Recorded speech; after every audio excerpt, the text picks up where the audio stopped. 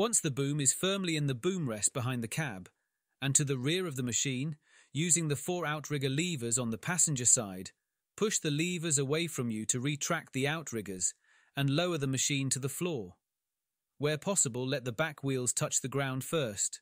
Using the 2 levers to the right, retract the outriggers until they are fully retracted. If they are not fully retracted inwards or upwards, a red warning may appear in the cab when the clutch pedal is pressed. Pack away any outrigger pads before leaving site.